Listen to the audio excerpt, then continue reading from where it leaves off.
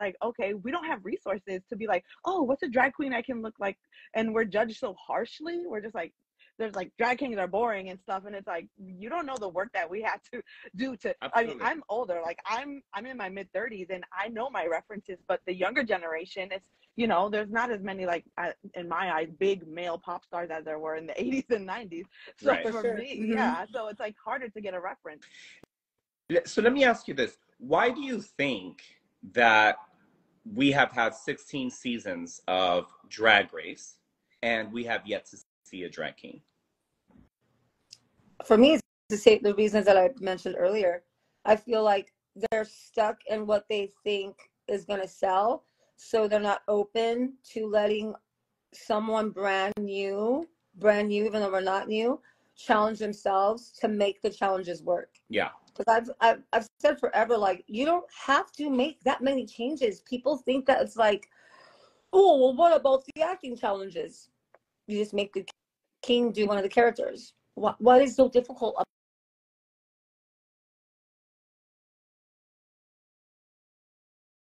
Kings can do all that too. Kings can wear big fluffy wigs and heels. They can wear dresses. Men wear dresses. Like, why can't kings wear dresses as male presenting? It's the same thing. It's not crazy to think of, especially now in our world where we're like being shown and celebrating this androgyny of male models and male fashion. There's so much androgyny there, where why can't that be represented on the show? I think people aren't open to the idea of letting a king challenge himself to make himself work in that show. And I'm glad that you're saying it, because you're like, listen, I'm up for this challenge. I'm up for it. Throw me in it. I'm over it. Yeah. I'm over it. I mean, he's already, like, Landon's already won a show. Like, Landon is, You know, like, like even after I won, I still have very, very heavy thought of trying to audition. And I know that Drag Race is not interested in casting anyone that's already been on another reality show, of drag reality show. Like, I know that's one of the first things that they'll check off of a hard no right away. But I still thought about it heavily. I don't want to compete anymore. Yeah. I feel like I'm a great judge, and I'm happy judging. I'm happy to be a regular at Belated Brothers Dragula. I was happy to be a regular season judge on Call Me Mother. I like that position, and I don't see myself having fun on Drag Race. Got it. So why would I want to do it? I will tell you this. For me. I will tell you. But I'm constantly constantly rallying and being an activist for other drag kings. I will never stop doing that. Just because I don't want to do it doesn't mean I don't think drag kings should be able to do it. And I want to get your response, Tenderoni, really quick. But before we do that, I wanted to tell Landon really quick. I think that I think you're right with the fact that the whole reality thing, and the fact that did we freeze? Oh no. There we go. Okay. The fact that you were like on a reality show, but you are also one of the best in the business. And I think that if they are going to look for someone to represent a community and just have one, I think that does give you an upper hand. I really think that they would be like, so I wouldn't say like, not, I get it. If you don't think you're going to have fun doing it, then don't fucking do it. But I don't think you should like not want to do it because you've been on a reality show, because I think that that's probably going to be like, listen, if there's a drag king that we're going to get for this, I think this might be the one. Do you know what I mean? Yeah, no, I'm not against it because I was on a drag king show. I just know that production has, I live in LA. I hear the whispers in the winds. Yeah. I know all of the tea about all of the shit that goes down all the time. I know a lot of things, and I know that they have rejected multiple people based on clearly on the fact that it's because they competed on Dragula or other competition shows. Gotcha. So, you know, but they have my phone number. Farron literally has called me before for other projects with World of Wonder. They know who I am. They know I exist. They know how to contact me. So if they wanted me, they know how to find me. Tenderoni, what do you think? No, I think I definitely agree. I think the reason why there hasn't been a drag king yet, I think it's complacency. I think it's, you know, it's just like, you know, why change something if I don't have to change it? And I think that it is it's really going to take someone to take a risk and just, you know, push to make changes. And I think that as soon as, I mean, as soon as that happens, I would love, like, for there to be another platform that's just for kings, because I think that the drag king world in itself, I think is the people who are well known at the same time is there's not enough. Right. The fact that when people think of drag kings, it's me and Landon. Like, there's so many other drag kings. The fact that there's not a lot of people think about black drag kings. There's so many black drag kings that are out there that I respect so much, and I just think that we need to bring them up to platforms that Drag Race Girls has, Yeah. and it's gonna be a hard job, but I mean, Which, I'm not mad You're down. at it. Exactly. I mean, I would be down too. Like I talked about, I auditioned multiple times. I've been open about that conversation, but you know, it is what it is. Well, I want to say thank you so much for being open to this conversation. You know, I said it earlier. I think with opinions, we all have different opinions, and I think that we should normalize having different of opinions. When our opinions don't line up, doesn't mean that it's hate speech or we're fighting or this or that, but I think we should just have discussions about them. And I came to this discussion with an open mind. I hear you, and the information that I'm getting is received. I never meant to dismiss you from this huge platform that would obviously be a huge stepping stone for anyone who considers himself a drag king. You know, because that's not what I want. But it is refreshing to hear you both say, fuck it, I'll risk it, I'll be the one, let's just do it. And that's what I'm hearing. It's like, yeah, why the fuck not? You know what I mean? So I'm glad that, you know, I hear you guys say that. I would like to add one thing. Yeah. I know it kind of sounds like you might be wrapping up, maybe. No, go ahead, go. No, So we I don't have wanted to. to add how hypocritical it is that the fandom celebrates and uplifts the queen so hard when they do male presenting looks, either on the runway or in Snatch Game, but they still fight against the king represented on the show, when we're constantly and more seeing queens do male looks and male characters. And I get it, because it started off in the earlier seasons with like Right. Milk being rejected, and Milan as Janelle Monáe getting critiqued negatively because she was in a suit. But I feel like those arguments left with Santino, because we started to see Kennedy be celebrated as Little Richard, and then we had like Mo Hart with that like leather daddy kid and play look, and then we have Sapphira just a couple weeks ago as James Brown, and like killing it as male characters. And it's still like this weird thing that, well, it's only okay when a drag queen does it, and like that is the misogyny speaking. Yeah. That is the patriarchy speaking. And I think that it's hard to reflect that in a lot of the viewers when that's their argument over and over again.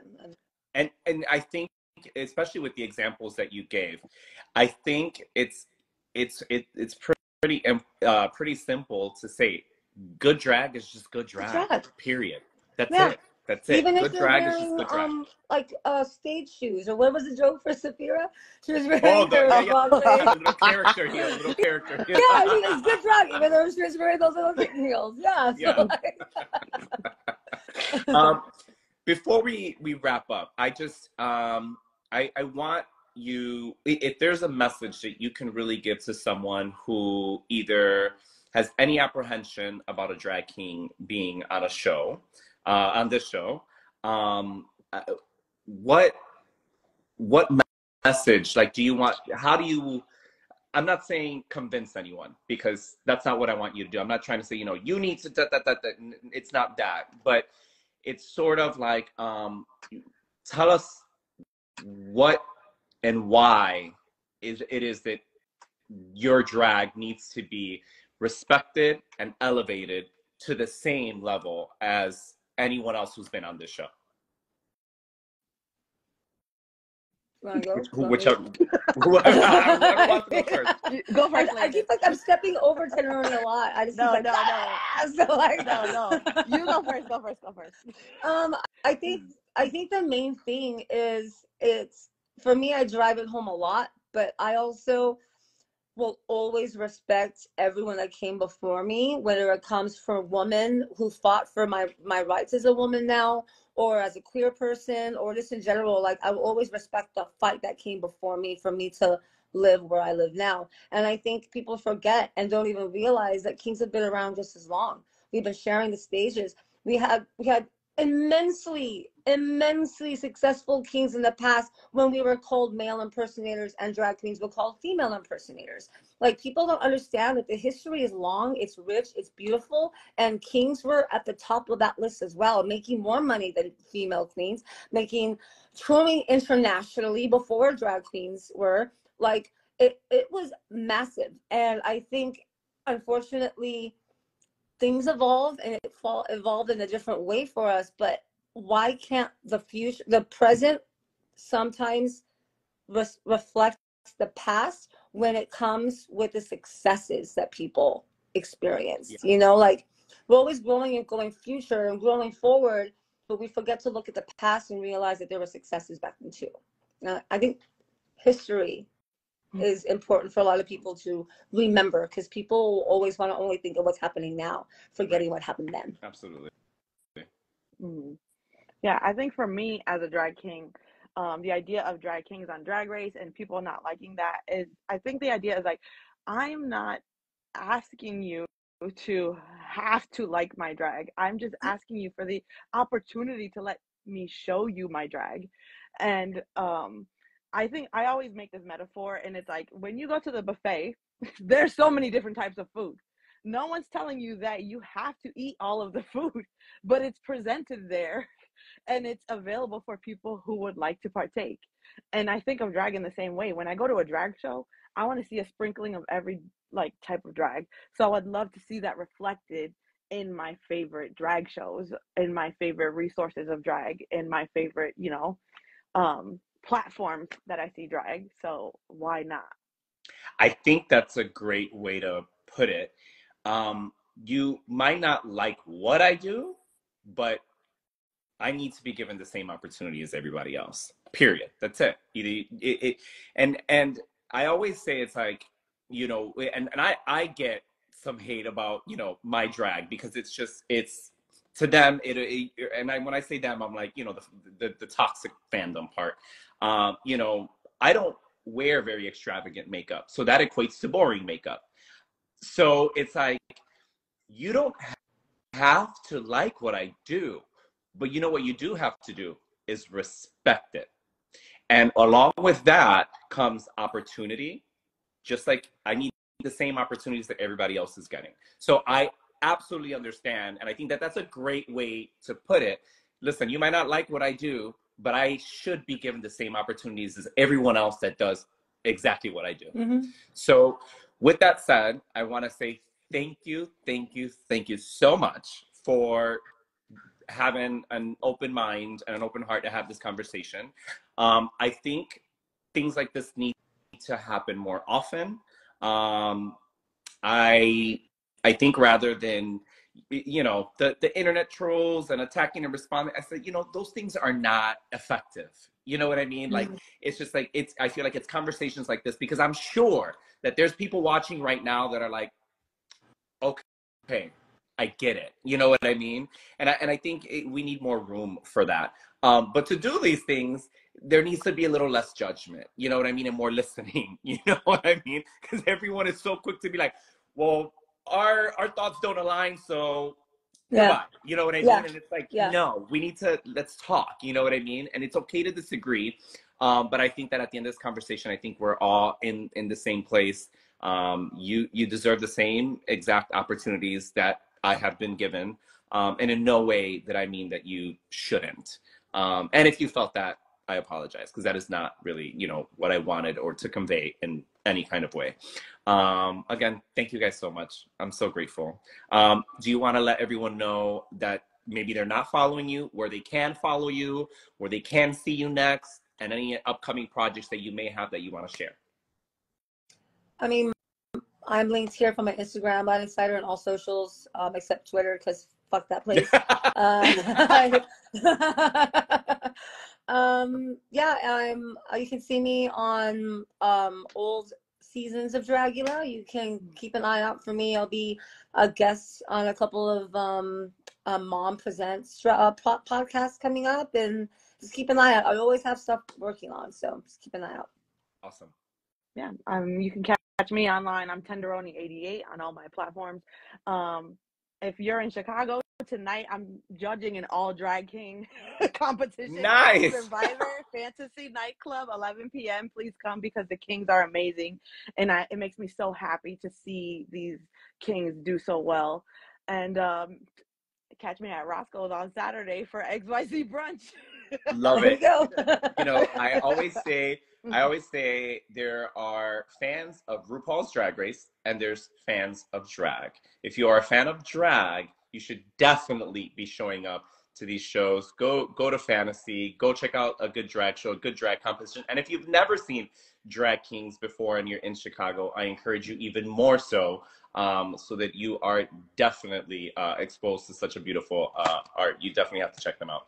Again, thank you guys so much. It doesn't have to end on live shows. Like supporting your artist online is just as helpful. Like it showcases. So likes, comments, shares, all of that really, really helps supporting your drag artists as well.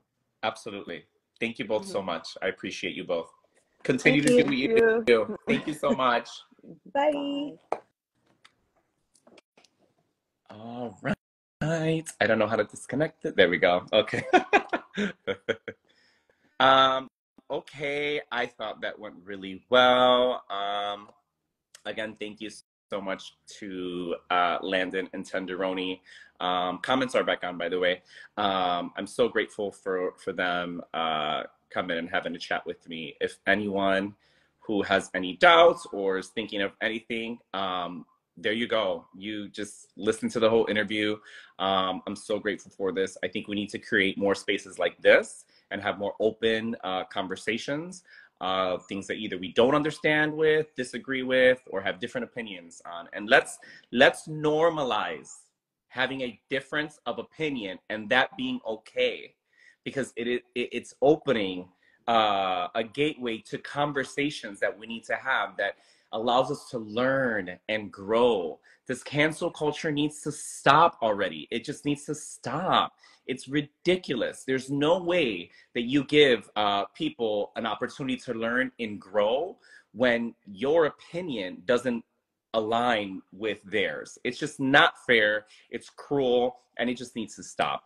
I appreciate everyone that has logged onto this. I will upload this onto my YouTube channel. I want to do more things like this. I didn't know what I was going to do with my YouTube channel, and now I feel like this is my calling. I definitely want to shed light on all subjects that just need a bigger platform. I'm grateful that I was able to do this, that they were able to do this with me. Thank you for everyone that tuned in. I'm so grateful. Okay, I love you guys. I'm gonna upload this on my YouTube channel, and it's at Naisha Lopez. If you're not following me, if you're not subscribed, go ahead and subscribe. And don't forget to subscribe to Roscoe's Tavern. I'm there every single Friday where this gig all started.